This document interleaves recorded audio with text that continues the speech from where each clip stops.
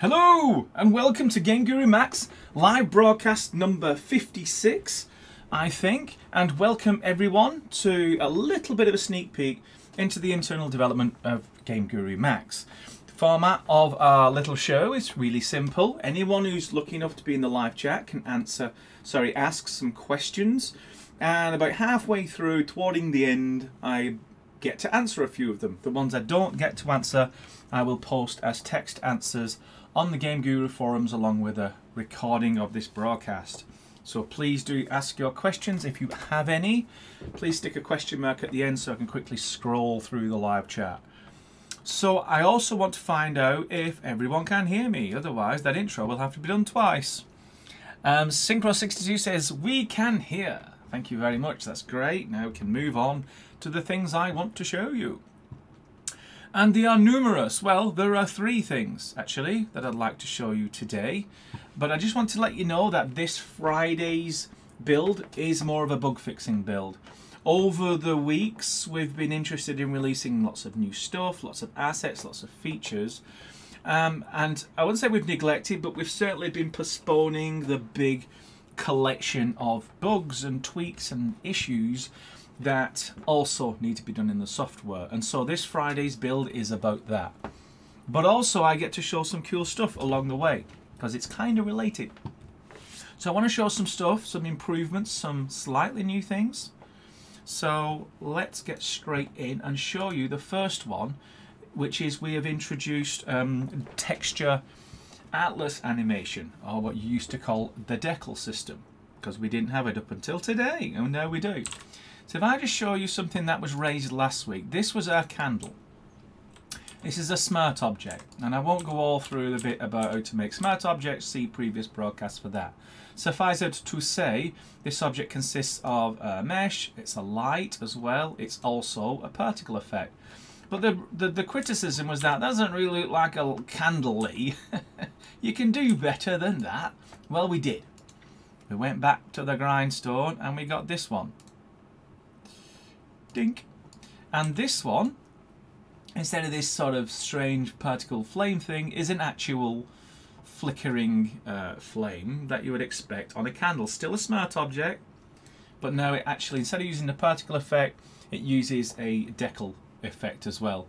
For those who don't know, a Decal, otherwise called billboards, is basically a flat plane on which is rendered an animating texture that then follows you around the room. No matter which direction you look at the plane, it will always face you, so it always looks like the animating thing that you want. So that's actually being recorded from a real candle, then cut up and then placed to create the animation. So that's actually a real candle flame. It's not simulated, but the benefit is that it can now be part of smart objects, or you can place them individually.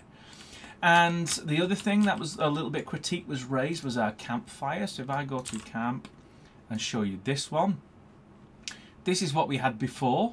This is our old campfire. Again, same kind of good critique. Not really flames, it's just another kind of particle effect. Now with campfires, a little bit better than the candle in that we can combine both Decal animations and particle effects. So if I were to build one from scratch, like I said, I'm not in a smart object, just going to say, there's our starting point. Then we are going to get a Decal. So if I fire, where's my fire? So there's a fire. Now we're still working on this. I think we can get better on the scale and how it merges in with the logs and stuff, but don't worry about all that. That's just, I'm giving you a starting point as to how decals can be used. But then once you've got that, you can then select a particle effect which maybe have sparks. So that's a sort of spark effect, so we'll add that to the party.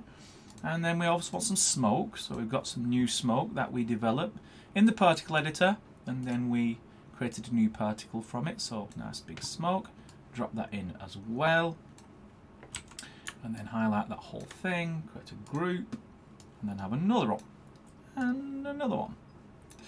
So you can see obviously a few little tweaks around the flames and stuff just to get it really nice.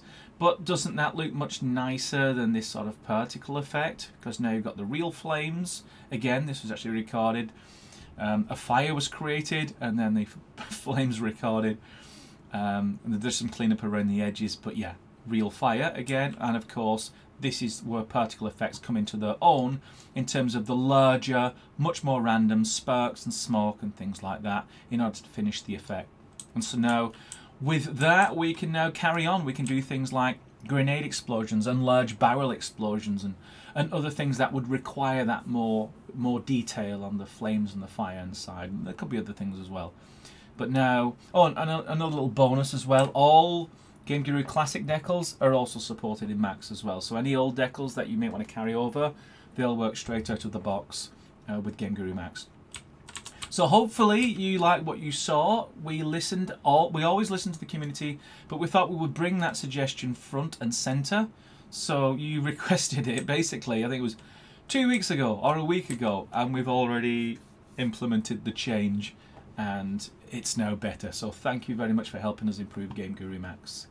The second thing I want to show you, which is also pretty cool, and again something that was requested very recently by the community, but I think has been wanted for a long time, is, let me just create a little scene for you, is being able to search for objects. So I'm going to put a mountain there, I'm going to put two characters here, maybe a character here and a character here. I'm also going to pick barrel. You can have one barrel, maybe you have 4 barrels, like so. Now let's say I was over here and I'm thinking, right, I've got this, but I remember placing 3 more of these characters, but where are they? Well, in the past you just have to hunt around a massive level looking for them. But now, if you go to Settings and Advanced, you'll see there's a new selection called Allow Selection of Detailed Objects List. If you tick that, this icon here, which is normally to sort these, there's a new mode called Detailed Objects List. You select that, it now switches to a pure tree view. Now that you can probably guess what's going to happen with the tree view, it still lists out the entities that you have, but you can open up, say, for characters, and these are all the instances of that character within the level. So if I select this one, we go to her. Now the second one is her, the third one is the character with near 1 barrel, and the fourth one is the character with 4 barrels. And it doesn't matter how big or complicated your level is, you can narrow down by the object you're interested in, go straight to it. This is super useful if, say, you dropped some objects in, then you later want to delete that object. There wasn't really any way of doing it without hunting down every single object. Great if they're big objects, but what if they're keys or memos or notes or pens?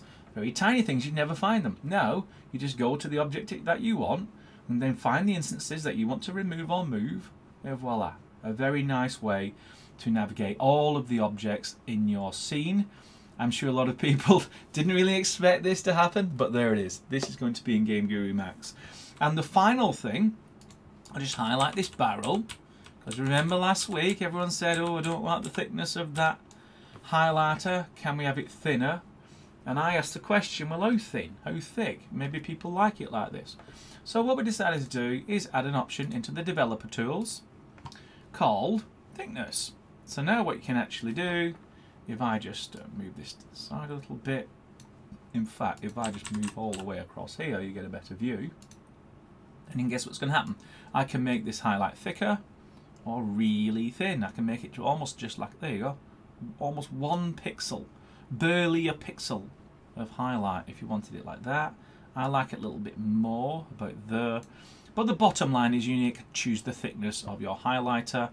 Obviously we'll keep playing with that internally until we get a nice compromise between a highlighter you can see, but not one that's overly thick. And that's the one we'll use for when we release the product, and it's what most people would get out of the box. So those are the 3 things I wanted to show you today. As I said, there's more stuff on the way. This is basically bug fixing, and that bug fixing will continue and will be part of a tested and ready to rock Friday build that you will get if you're a pre-order user. Now, as is my custom, I am now going to look for some questions. I'm sure there are 1 or 2. Burning a hole in your soul. So I'm going to start at the top, look for a question mark. Still just 1 page. I guess I might get away with a broadcast that's no longer than 15 minutes long. What say you? The first question, we can hear you, smiley 7. I guess that's some emoji that, oh, a big nose, big pointy nose. Thanks very much. Okay, great, let's look for some questions. La la la la la, dee dee dee dee dee. What? The whole of Canada, question mark? I'm afraid, yes, there is a lot of Canada. Great option indeed, thank you very much. Here's a question. The only question in the live chat, and then I'm going to end this broadcast. So if you've got any questions, you want to be posting them before Lee gets the crazy idea, we can finish in 15 minutes. Which I must say, in over 50 broadcasts, I haven't managed to do, because I do like to talk. This is from Chuck Haggle. Question. Does the smart object logic apply to in-game also? If I push around a campfire, smart object using physics, will all the component parts move together in game? Absolutely. It wouldn't be much use if smart objects disintegrated on touch. Smart objects, think of it like a regular object. Think of it like an artist has created a really nice object with lots of details in it. That's all a smart object is. It's just an object. You can treat it like a regular object and it will work like a regular object in the game. There are of course some amazing advantages to smart objects in that each component has its own script. So you'll have, say, an object that might have a light on it and then a fire coming out of the top of whatever it is. So the fire's using one script in order to do the flickering, and then the animation. The light is obviously changing its range and its strength and whatever you want to do with the light, and that's a second object. And then the object itself, whether it be a character or you know, a wheeled thing or just a regular static object. It also has the ability to have its own logic, and then it can do its own thing. So the more things you can glue together in a smart object, the cleverer that object could be if you wanted it to be. But certainly, the smart object will obey regular physics if the components of that smart object have the correct physical properties. So yeah, this barrel, if I choose to put, like, say, a particle emitter on the barrel, then put the barrel on its side and rolled it down the hill, then you would actually see the particles being emitted in the trail of this rapidly accelerating cylinder rolling down a hill. It's exactly what you would expect in real life, so why wouldn't you expect it when you're creating your game levels? So hopefully that's a thorough answer. I really stretched out that answer because with only one question and 2 minutes to go, this is the thing you gotta do. Keep the audience entertained. What is the meaning of life? 42. Super easy. Next one. Last one, that's it. Okay, so I'm going to answer the rest of your questions because I'm sure you're going to be asking your questions right now, but it's kind of too late. I'm looking at the clock, there's 2 minutes to go. Just want to say thank you very much for listening. We are running a pre-order at 25% discount if you do want access to the stuff you're looking at today, and then you maybe want to play with them in 2 days' time on Friday. I release builds every single Friday, so you get to play with what I talk about on Wednesday. And that, for anyone who's new to the broadcast, it's always Wednesday at 4 PM BST for the time being. When the rain starts, it will be back to GMT. So thanks again for this broadcast. This is the momentous time where I get to do the broadcast in 15 minutes. So Herald Broadcast 56 as the first time I managed to do it. So sorry it wasn't a longer broadcast, but I'm getting some benefit out of the fact this is exactly 15 minutes in length. I'm actually still looking at the clock to see that 14 turn into 15. So join me again next week when there's going to be a little bit more of what I would call new functionality to talk about. So until next Wednesday, I hope you enjoyed it. Be safe, enjoy the rest of the week, and I'll speak to you all soon. Goodbye.